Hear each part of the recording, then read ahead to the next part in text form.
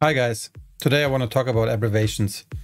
I don't know if you follow Twitter much, but there's usually at least one guy below every tweet who asks about DOL, BSL, MSB and all that stuff. So I felt like it's a pretty good topic for my first video here, sort of to put a framework around future content as well. Hope you like it.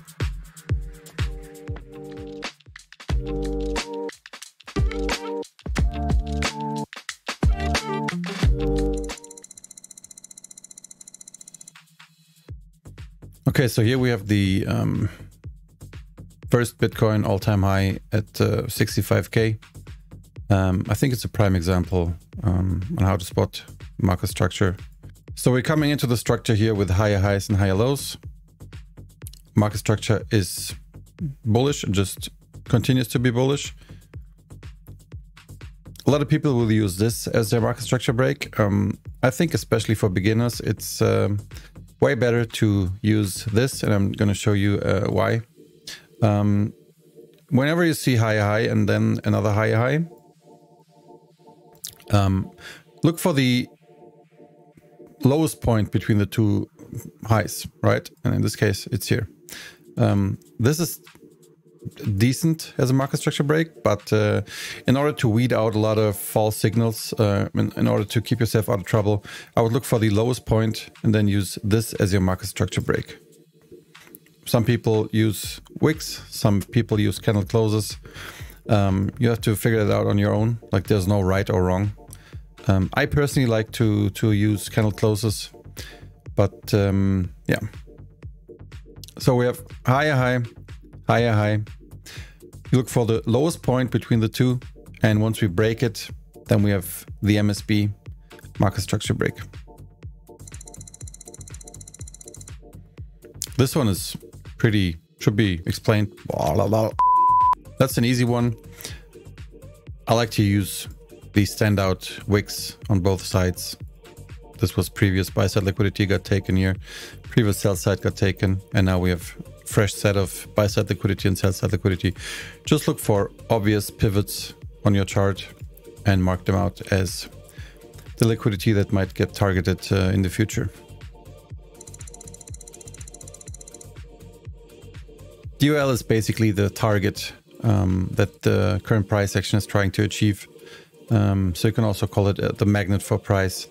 After we confirmed the market structure break here, it's pretty obvious that price is trying to rebalance lower. And this is where the majority of the liquidity is right now resting, to the downside, to the sell side. So the current drawn liquidity here should be this week at least. And as you can see, we accelerate pretty quickly. A fair value gap is an area on the chart where the wicks between the first and the third of a 3-candle structure didn't have any overlap in price action.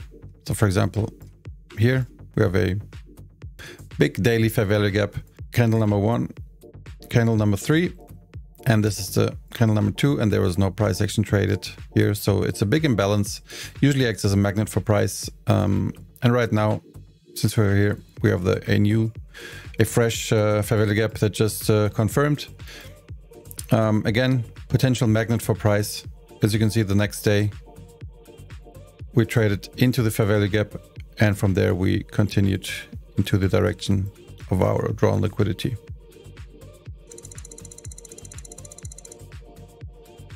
So an order block, I would say, is a little bit subjective. The way I use them is yeah, I would say different than a lot of other people use them. Like every candle is an order block because there have been orders that were transacted. We just want to look for these order blocks that are actually significant. And for me, what I like to see is, number one, I like to see a sweep. Any form of liquidity that got grabbed inside of this order block. I then like to see a market structure break or acceleration in the other direction. And I usually like them with a fair value gap that gets created. On a return into this level, I would usually expect a significant reaction. So OB is an order block that I like to do business if price ever trades back into.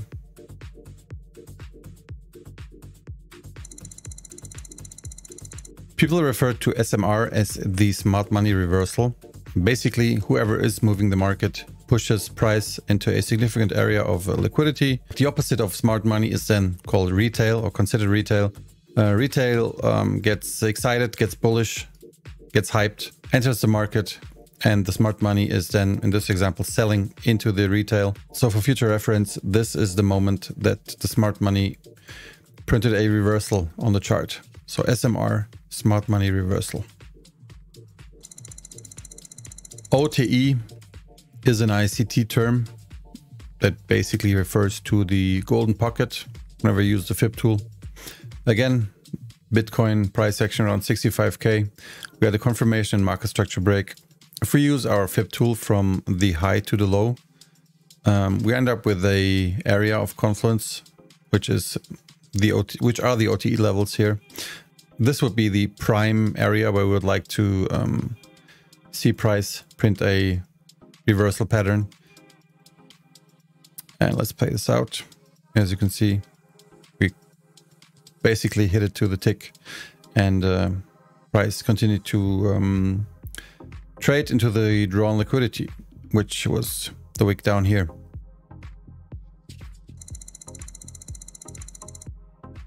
A power of 3 is a pattern that I first got introduced to by RecProof.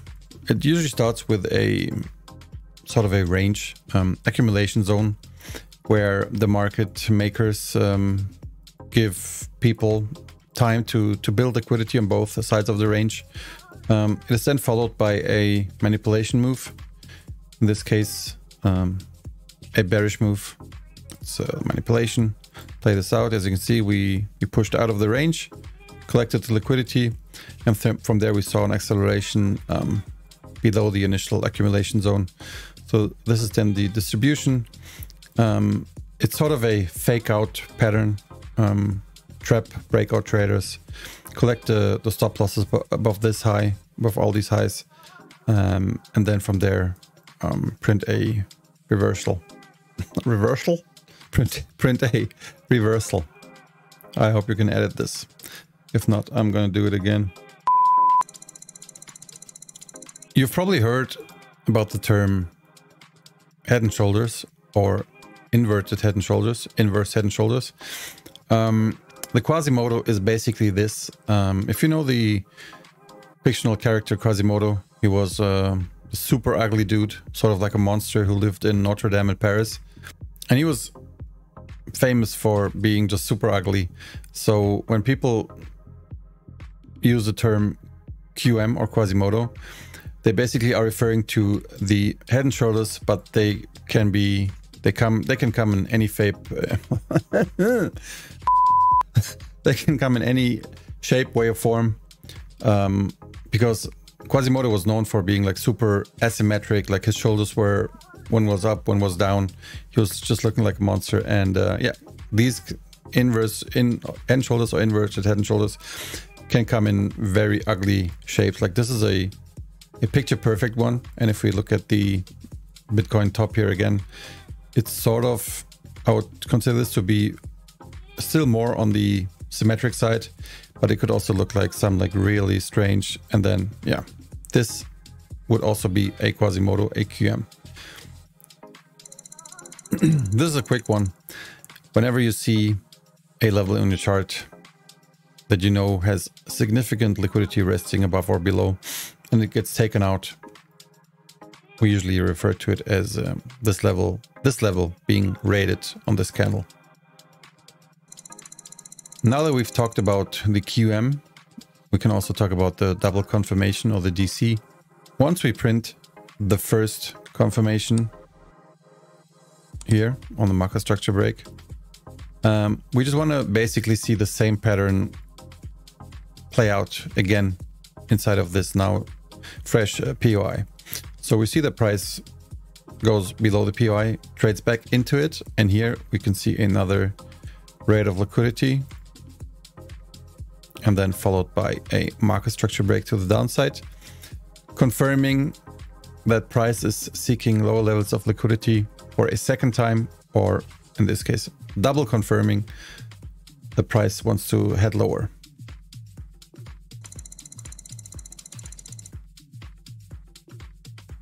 So whenever you see a key level that gets taken out on your chart, in this example, the Bitcoin low at $30,000, we took out the liquidity and then we basically never really closed below. So this then ends up being the sponsored candle. The candle that raided the liquidity, but never really managed to close below, is then referred to as the sponsored candle in the future. And the reason we use it, or I use it, is because we can expect this level to be retested at least once, maybe even several times, and might offer like good entries in the future. Because we expect that whoever pushed price down here to collect the liquidity is now interested in mitigating these orders on a retest before, yeah, hopefully moving higher in this example. So let me play out this example, because this is exactly what happened here. So we came back here, mitigate some orders. We're gonna now retest it another second time.